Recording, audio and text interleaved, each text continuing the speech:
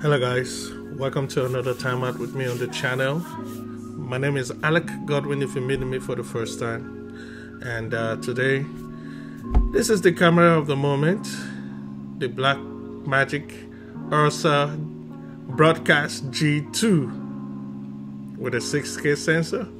Yep.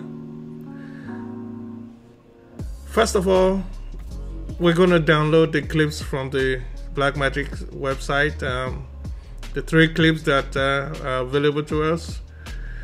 We're gonna download them and move on to the test. First of all, we'll figure out the size of the footage. Obviously now this is 6K, so they use the 6K sensor, which is what I really wanted. Camera version 6.6 and 5:1 compression. Yeah, so every metadata is right there, and this is what we want to know about, the 6K aspect, how it looks. All right, so pretty much on point. I'll confirm the other 5s as well. So this is one clip, the first clip. Let's take a look at the second. And I expect to be the same, 6K, same settings, same white balance, 6000 Kelvin. Yep. So let's check out the next, the last.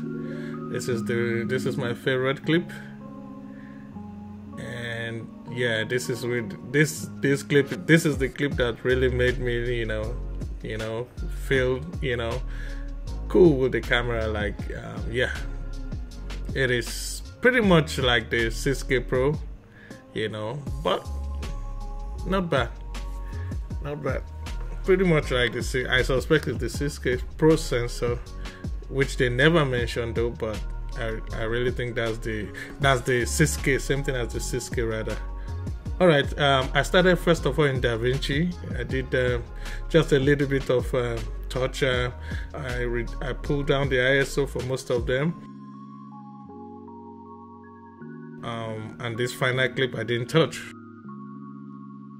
I exported in ProRes 444XQ and moved over to Final Cut Pro, where which I'm more comfortable with. I've been using Magic Bullets for color grading for years now, and I've just been stuck to it. Okay, so I did adjust the contrast and all that. It was easier for me to adjust the image a little bit more in Final Cut Pro. That's where I got the final touch. Here are the clips. Enjoy.